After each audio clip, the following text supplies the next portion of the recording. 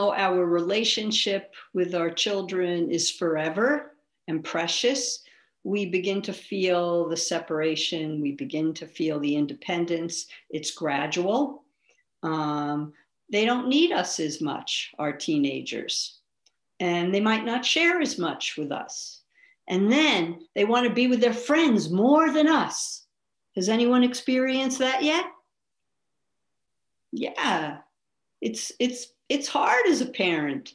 You were your universe for your small children, and you did so much together. And now your kids prefer the company of their peers, and it's painful for parents. And we might withdraw and not realize that actually our relationship to them is really important. It's different. Please don't lose sight of that. Your relationship to your teenagers, it is important to your teens. Need to say that. And for the sake of diversity, I also have to acknowledge that some parents love that their kids are becoming more independent because they have also put off things in their life and they would like to be less involved with their kids. So that's great too. But the process of independence and separation is so important. The basic questions of life. Who am I outside of my parents? Who am I outside of their expectations and values? Who am I outside of a family identity? What is my experience in the world alone? So important. Small things, independence happens throughout a life of a person. We watch our children cross the street by themselves. We watch them handle a relationship conflict. And as children grow more into teenagers, they have more of a conflictual style that says basically, I am not you. I have a different viewpoint. And we need to value that perspective and not take it as a personal rejection of who we are. And for many parents, that's really tough. And we begin to grieve. And that needs to be valued. And you feel it in small ways, like the middle school years, like your kids don't want to be seen with you. Maybe you have to bring them to school and drop them off blocks away from the school. Or you're out on a family walk and they don't want to walk with you, but they're walking way behind you. These are all signals of I am my own person. And parents need support here, not from partners, from friends, from our own inner life. That also supports the changing relationship. We are impacted by this too. And if our babies are growing up, and yet our babies will always be our babies, I know, in some way. Yeah. So many of us might consider seeing conflict in the home as a way of teenagers really finding their own path. And I need to say that for some kids where there is a really tight parental relationship, it's really hard to separate. That you give them a certain kind of security in the world, and they're more fearful, actually. And with young people like that, it's important to help them have an experience of who you are inside of them, a body-based experience that you can say to that young person, I am always with you. I'm always with you. Can you feel me? Can you feel me in your body? If I were to live somewhere in your body, where would that be? Help them have a physical sense of you so they know you're with them. Give them an object to carry that reminds them of you. Maybe it's a piece of jewelry, it's a stone, it's an object, a scarf, whatever it is. But give them a sense that you're with them all the time. Now, sometimes these kids who have a hard time with the separation because the relationship feels so good and loving and cozy, sometimes they actually will create conflict because it's easier to separate in conflict. And in those situations, you might want to say to those kids, we've always been so close. And I want you to know that even though we're having such conflict now, I want you to know I'm always here loving you no matter what. that you give them that message. Now, another dynamic here that happens is that we need to support both independence and need for our teens. Some parents polarize these qualities and then make it really hard for the teenager to express need. For example, the teen is definitely more into their independence and their power, and we see our kids becoming independent, and we might feel unneeded, and we might feel a little hurt, even though we might not say it. We might feel that way. And then when our kid has some kind of a need, we might make a comment like, oh, now you need us, or now you want me for something. That doesn't land well. That makes your child feel like they shouldn't need you and that they shouldn't ask for help. They will experience that as a humiliation, and they will compensate by then having to do everything for themselves. And they don't want to show you any need after that. They'll feel it's a kind of a weakness. Yeah. So appreciate, yes, I'm happy you need me. And yes, you're independent. Both are really important at this age.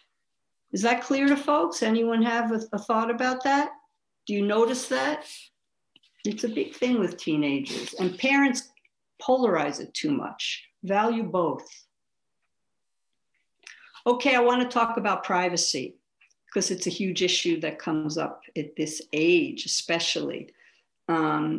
It's hard for many of us as parents to respect the privacy needs of our growing children. Their need to have their own inner worlds, their own fantasy, to close the door, to not want to be touched or cuddled. It's a big thing for them to do that. And as kids get older and they have more independence and they have more experience that is beyond our purview, parents also get worried. We feel we're less connected to their lives. We feel we don't know what they're doing. We have all kinds of fantasies that they're up to troubles or some kind of problems. And many of us, as a result, are compelled to go into phones and social media accounts to check on what our kids are doing.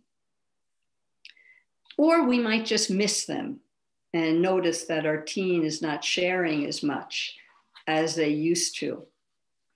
So I am all about cultivating the teenage relationship. Everything that I am sharing with you, that is the fundamental thing.